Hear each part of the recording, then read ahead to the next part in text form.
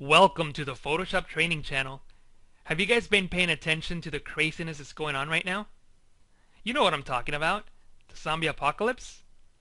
You've never heard about it?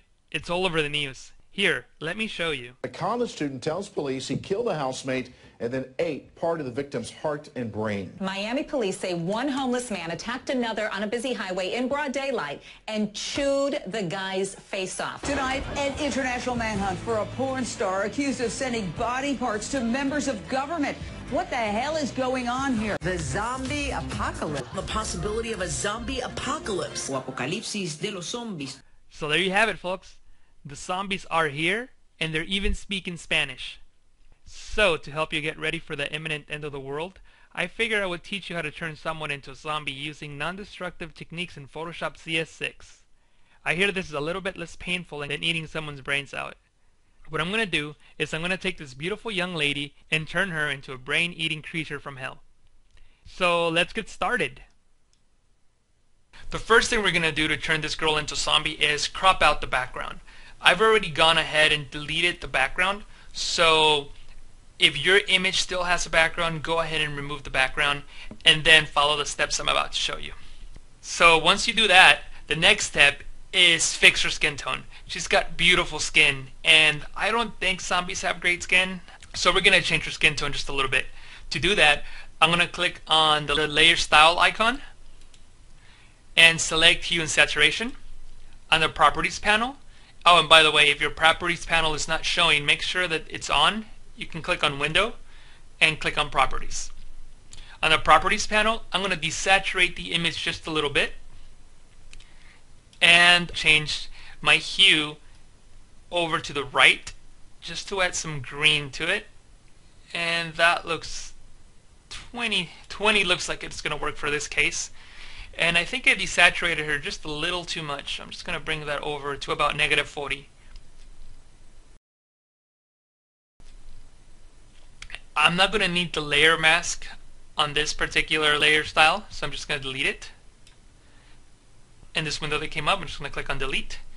And I'm going to hover in between the two layers, hold the Alt key on the PC, Command on the Mac, and click when I see that down pointing arrow to create a clipping mask. And this is going to work sort of like a mask, so that anything that's on this layer is only going to show on the active pixels of the layer below it. So any effects that I apply to this image would only apply to the layer of the girl. So I'm just going to press Ctrl C to undo that. Next, I'm going to create another layer style. This time I'm going to use levels, and I'll do the same thing, delete the layer mask. Yes, I want to delete it since I don't need it, and I'll click in between the layers. And by the way, if you leave those layer masks, it won't affect anything. I just think they're clutter, and I don't know, they just kind of bother me. But if you leave them, nothing's going to happen. Everything's going to work out fine. The next thing we're going to do is on the properties, we're going to select the mid-tone here and bring that over to the right just a little bit to darken up the image. In this case, 56 works great for my image. And you know what? She's still looking very healthy. And I think we need to increase the hue and saturation just a little bit. So I'm going to desaturate just a little bit more, and I'm going to add a little more of that hue to make her look a little greener. 46 is actually working pretty good. Next, I'm going to bring up an image of the skull. Click on the skull, click on open, and it's going to open it up in a new tab, but I want it in that same composition that I was working on, so I'm just going to click on the tab, drag down, make sure my move tool is selected, click on the image, drag it over onto my composition, and let it go. I'm going to close this tab since we don't need it, and it automatically created a clipping mask for me, and that's great. I want the layer of the skull to be just above the layer of my model here, and notice that it turned it green because it's taking the hue saturation from the layer styles above it, which is okay. I'm going to click and drag that over to her head. I'm going to try to match it to her actual head, so I'm going to press Ctrl T to bring up the distortion tools, hold Shift and click on one of these little transformation handles to keep it constrained, and I made it too small. Let me make that a little bit bigger. I'm going to bring the opacity down so I can see the background a little bit better. And I realize that my skull is facing to the right, but my model's facing to the left. So what I'm going to do is I'm going to flip the picture of the skull horizontally. To do that, you click on Edit, Transform, Flip Horizontal, And now they're facing the same way. I just got to rotate that just a little bit.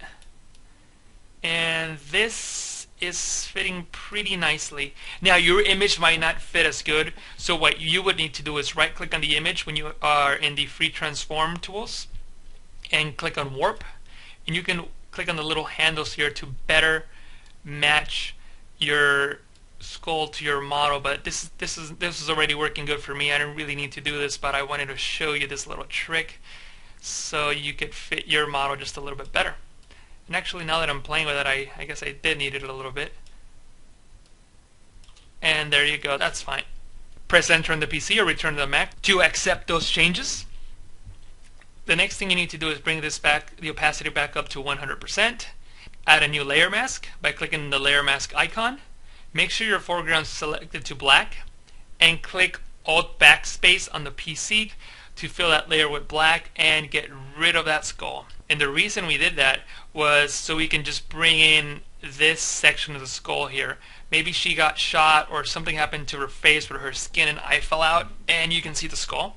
So we're gonna bring that back by clicking on the brush tool, making sure our foreground selected to white, and this brush is a little too big. I'm going to use the bracket keys on my keyboard to make that smaller, and since I'm painting it white and my layer mask is selected, it's bringing back that skull. So just going to draw that in.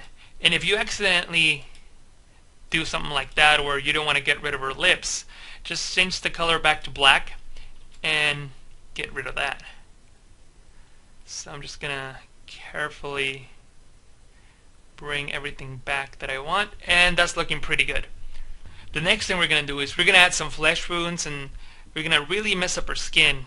To do that, we're going to add a new image, which is this picture of this rusty metal texture thing. I'm just going to click and drag that tab down, make sure my move tool is selected, and move that into my composition. I'm going to close this. And I'm just going to click and drag this layer all the way to the top. I'm going to set my blending mode to multiply. I'm going to press Ctrl T to transform that image. I'm going to click on the little handles on the top left to decrease the size. I'm holding Shift to constrain the image. If I don't hold Shift, this is what happens. You can move the image anywhere. You can distort the image and you might pixelate it. For some things, that's exactly what you want to do, but not for this case. So I'm just going to hold Shift to constrain it. And I'm going to place this damaged area over her eye. Like I said, maybe something shot her in the face or something exploded on her face. Just trying to get it right. And yeah, something like that I think works. Yeah, I think this. And there you go. I think that looks good. So I'm just going to press enter once I'm done. But now we have this hard edge around our image. Oh, and by the way, since it's a clipping mask, notice that we don't have to worry about our texture bleeding out of her body. It just applies the texture right to her, which is why you have to crop out your image and just keep doing clipping masks, since they do have to work for you. Next, you have to create a new layer mask to erase these hard edges. So I'm going to click on the layer mask icon. Make sure my foreground selected to black. Click on the brush tool and brush away some of those hard edges. And by the way, I have a soft brush tool, so if you don't, make sure that you do. Otherwise, you'll just be creating more hard edges in different areas. And that works fine for me. I'm going to duplicate this layer and move it to the right just to kind of add some more damage to her face on the other side. And I kind of like this weird texture here, so maybe, I don't know, maybe she had herpes when she was alive and they're not healing anymore. Now I'm going to click on the brush tool to kind of get rid of those hard edges, and oh, I made a mistake. I'm clicking on the layer itself, not the layer mask. I'm going to press Ctrl Z to undo that and click on the layer mask so I can come and delete the hard edges. It's okay if it kind of bleeds into the hair. Maybe she got some blood splattered on her hair and stuff like that. So that looks good. Okay, the next thing we're going to do is we're going to create one more layer and set my brush to black. And I'm going to color in her shirt with black. And you'll see why in a moment. I'll do this really quick. I don't have to be perfect. You might want to be perfect since your particular image calls for it, but in my case it's really not that big of a deal. I'm also just showing you here in a tutorial. If I was doing this in real life, I would definitely take my time, but for the sake of time I will go really fast here.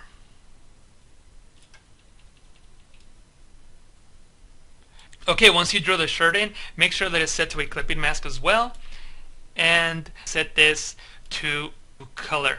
And we'll leave that there for now. We're going to click on the layer right below it, the rust skin that's applying to the right side of her face. We're going to duplicate that, bring that to the very top, and notice that we lost the clipping mask on the previous layer. Well, that's okay. We can bring that back by holding Alt on the PC, Option on the Mac, bringing those back. On this very top layer, the duplicate layer of the right side of her face, we're going to drag that over to her left hand. We're going to delete the layer mask since we don't need that particular mask, but we do need a mask, so we're going to make a new one. What I'm going to do now is I'm going to use a texture for the shirt, but I don't want to use the same texture as her hands. So we have to mask everything out that's part of her shirt, but we already have this layer that we created earlier, so we're going to use that to mask her hands. So I'm going to come over to the shirt layer I created. I'm going to press Control on the PC, and notice that my hand has a little marquee square thing around it. Well, that's letting us know that if I click, it's going to create a selection out of those pixels. And then I can come up to the layer mask right above it and fill it with black. And it gets rid of that texture on the shirt, which is exactly what I wanted. I'm going to duplicate the layer one more time. And this time I'm going to remove the little chain link here so I can click on the layer and move my layer, but keeping the mask intact. So I can apply this texture to the right hand, her left hand, our right. Once I do that, I'm going to click on the layer mask again because there's a hard edge there. So I'm going to get rid of that by selecting black, selecting a brush, and removing the hard edge. Okay, that works pretty good. The next thing we're going to do is we're going to open up that same rust image that we used earlier, and these are going to be the stains for her shirt as well. So I'm just going to resize that a little bit and kind of place it. I'm trying to get a good spot here. Yeah, I think this will work. If it doesn't, we can always move it. I'm going to set this layer to soft light, and I'm going to come back and click on the shirt layer we created earlier. Control click to load the selection. I'm going to go back up to that layer we created for the shirt stains. Then I'm going to click on the layer mask icon to add a layer mask. And our shirt stains are created. But you know what? They're still looking a little dull. I want to kind of darken those up a little bit. So I'm going to bring that layer down just above that black layer so to keep those close. And I'm also going to click on the layer mask for that stained shirt layer. Then I'm going to create a new adjustment layer. And I'm going to use curves, and I'm going to bring that down to create more contrast, so it looks dirtier and more rusty, more like dried up blood. So that's looking pretty good. And what I'm going to do now is I'm going to take the very top layer here for her right hand. I'm going to duplicate it, and I'm going to delete the layer mask. And yes, I want to delete it. I'm going to bring that over to her chest. And that looks pretty good. And once again, I'm going to load that shirt layer we created earlier, apply a layer mask, and this time it deleted what we wanted to keep and kept what we wanted to delete. Well, that's pretty easy to fix. On that layer mask, make sure you have the layer mask selected and press Control and the letter I on the keyboard to invert that mask. And select your brush tool to get rid of any extra texture or pixels that we don't want. So that looks pretty good. Okay, and the next thing we're going to do is we're going to mess up her teeth a little bit. Her teeth are way too white and too pretty for a zombie's teeth. I mean, she's eating brains and arms and legs and God knows what else. So we need to jack those things up just a little bit. So I'm going to open up the skull image once again. I'm going to drag it into my composition. I don't want to save it, and press Control T to kind of size that up. And once again, I'm going to transform this horizontally. And I kind of want to get her teeth right. So it's going to place that where her teeth are. And that works great. I'm going to create a new layer mask. And I'm going to fill it with black. And I'm just going to bring her teeth back. There you go. And I'm going to select my brush tool. Again, set it to black. And just, I want to keep these 4 teeth. That's about it. So I'm going to delete everything else. And I know it's not looking perfect right now, but that's okay. We're going to fix that in a moment. So now that I have these 4 teeth selected, I'm going to move them up just a little bit. And maybe, and zoom out. And that's looking pretty okay. I'm going to select my move tool again. And I'm just going to make them just a little bit wider, so they cover more of her actual face. And that's looking pretty good now. And I think I'm going to kind of shape her teeth just a little bit, make them, I don't know, just a little pointier. I don't know, I guess it looks scarier if they're pointy. There you go. Okay, that's looking pretty good. Her teeth are just a little too bright, so I'm going to select the burn tool, and I'm just going to kind of darken those up just a little bit. And I think that looks okay. Okay, that's our zombie. The only thing we have left is to add her into a background, just to kind of finish the whole effect here. And I don't know about you guys, but it seems like zombies are always coming out of the woods. No matter where the outbreak starts, it always seems that the zombies end up in the woods. It's always a misty, foggy forest. So why don't we add her into a forest? I have one image here of a forest that I'm going to drag into her composition. And I don't want this to be part of the clipping mask, so I'm just going to drag this all the way to the bottom. And I'm going to place that in. That looks okay. And we're going to add some mist or some fog with this smoke here. I'm going to drag that in there as well. I'm going to press Control T or Option T in the Mac to transform it. I want this to be very, very short but very wide. So I think the width is pretty good, just as is. And the height is pretty good as well. I think that'll work. Then I'm going to click on Filter, Blur, Gaussian Blur, and set it to about 6.1, 6.0 works fine for my case. And click on the layer styles, set it to screen, duplicate that layer, move it up just a little bit up and to the right, and duplicate it again, move it up and to the left. And I'm going to select the top 2 layers of fog, and I'm going to bring the opacity down of these guys to about 35-40%, should do the trick. And on the bottom one, I'll leave it at about 77%. That looks good. And everything's looking great. And the only thing is, this is daylight, and usually zombies come out at night. So let's darken this up just a little bit. So I'm going to click on the very top layer, then click on the layer styles icon, and select curves. So I'm just going to click right in the middle of this line here and then drag it down and darken it up. And that looks good on my case. For your image you might have to do something a little different, but in most cases this will work. I'm going to add one more layer, and I'm going to create a vignette around everything just to kind of darken it up. So I'm going to select a soft brush and increase the size till about, I don't know, 267 seems to work fine. Just kind of color around the edges to darken everything up. And that's pretty much it. We created our zombie, and now we're ready for the zombie apocalypse. And we did it all without hurting the original image. So that's the original image, and this is the image with all the different layers, layer styles, and different options that we added to it. So that's the way to go in non-destructive Photoshop. That is all for today, ladies and gentlemen. If you liked this video, click on the like button. If you really like this video, add it to your favorites. Also, share it on Facebook, Twitter, or wherever you like to share your stuff. If you have any comments or questions about this video, leave them in the comment section below. And do not forget to subscribe to the Photoshop training channel for more awesome tutorials. And of course, thank you for watching.